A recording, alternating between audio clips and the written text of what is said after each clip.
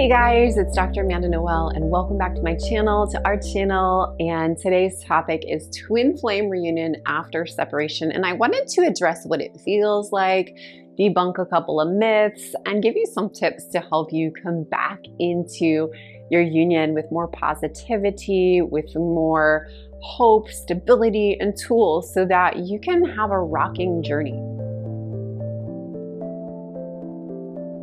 So I first will start with, I think, one of the biggest myths out there, which is that after we have that separation and we go inward and we do all this healing, and then our beloved is doing the same, we come into union and it's just like all rainbows and butterflies, and we've seen the light and we've ascended and it's like, it's perfect. I have found that on some level, there is this divine perfection, this holy light, this love that heals all. Like there's a healing that's happened. It's kind of like if you've ever had an injury. Let's say somebody gets into an accident and they break a bone. They're able to heal it and they get back on their feet again, and time goes by and their leg is great. Yet there will always be that scar tissue or that memory, even if we do healing work on it. It's maybe sort of like good as new. And also there's this, that's a spot that was tender, and we'll have to remember, be more careful. So this is not a bad thing. If you have met your twin flame and you guys are in separation and you come back together and you revisiting, well, hey, you did this to me and this happened and I wasn't doing that great. And you have this space of forgiveness and compassion and understanding, we still will want to watch out for what are those old patterns, what are those wounds, where are we coming from, where are they coming from? So that's why it's important for both parties to come forth with massive responsibility, taking ownership over one's emotions, which sometimes can be challenging. Sometimes people have to work with a mentor, guide like us, twin flame alchemists, to even learn how to identify emotions in their bodies, to activate, shut down areas in their sacral chakras due to early childhood or even past life traumas. But we want to take responsibility for what we're doing and really for our whole experience. So I know when I got back into twin flame union, the reunion happened after we had it was kind of like a week of completely cutting each other out, no social media, no contact, but actually a 2-month trial period of taking the engagement ring off and really not knowing, were we going to come back together, we were going to make it, or we were going to break it. And it was a very intense time. When we both took responsibility for our own lives again, all of a sudden, it became lighter for the other person. So that's so important. If you are in twin flame separation right now, when you get back with your person, really taking charge of your own life, taking responsibility for your career, your purpose, your ascension, your health, your finances, your whatever it is, your happiness, it all depends on us.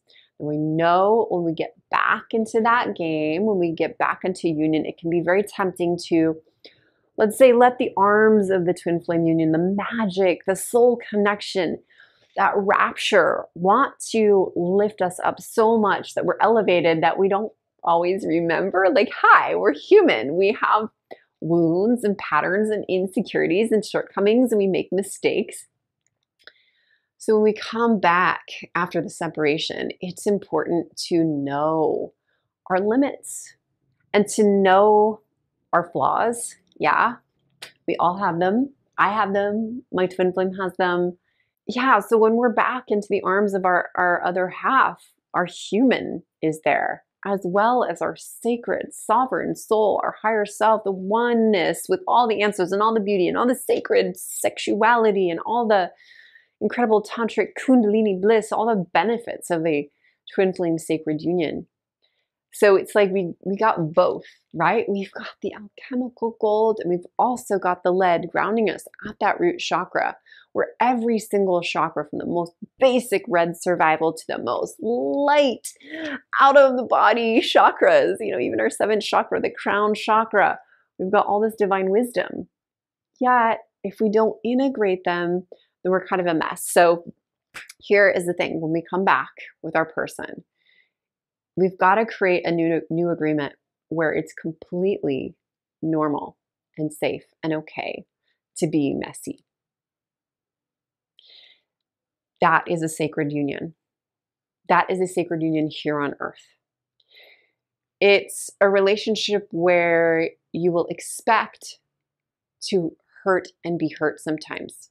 Now, this does not mean that we can intentionally hurt our partners, that we can come with vengeance.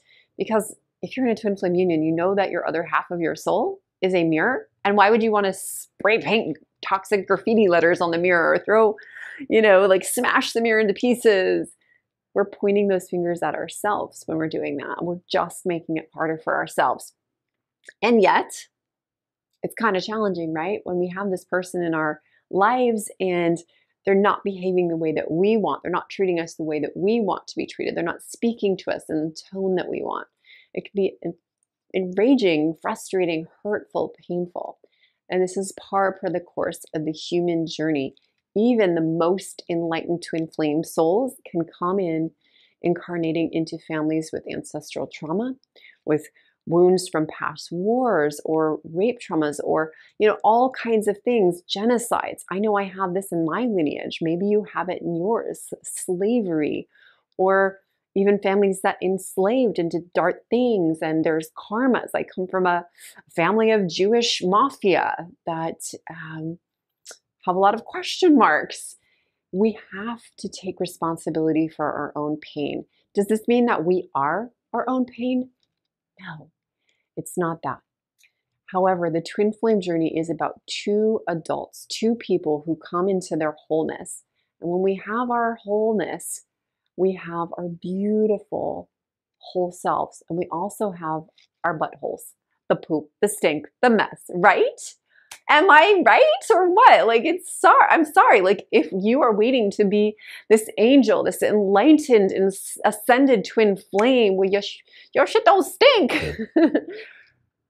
Probably not going to work out so well. So I know there are a lot of twin flame gurus and spiritual teachers out there, and they teach that there's this one perfect person and it can save your soul, and buy now, sign up, become part of our cult.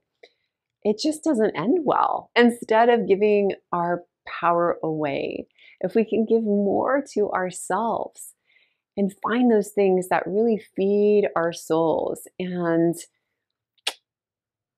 then when the mess comes up, if you're having a down day, if your twin flame is having a rough patch, if they're not in a great place, then when they go off, then you don't feel so bad. You feel better than you would if you didn't have that support.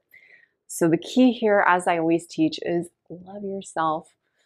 Lover, love thyself. Healer, heal thyself. Twin flame yourself. And then you'll have a mirror. And if you have a moment without a beautiful mirror in front of you, just like we walk through life with not a million mirrors in front of us, if we can validate ourselves and say, I look amazing, without having to see myself in the mirror. I might look like crap today, but I am amazing. I'm beautiful. And that's a metaphor for how it is in the twin flame relationship when we're a mess. I'm a little messy. I said something stupid that I shouldn't have said. I was too harsh. I was too sensitive, and I didn't stand up. I didn't put that boundary in place. We can be compassionate, and we can come back into ourselves and feel proud because we've tried our best and given ourselves the very best kind of love, which is unconditional love. Thank you for joining me today. If you got anything out of this video, I would love to learn about it. I'd love to share, have conversations. I'll post in the comments below. Subscribe, like. Thanks for helping our channel out. Namaste, namaskar.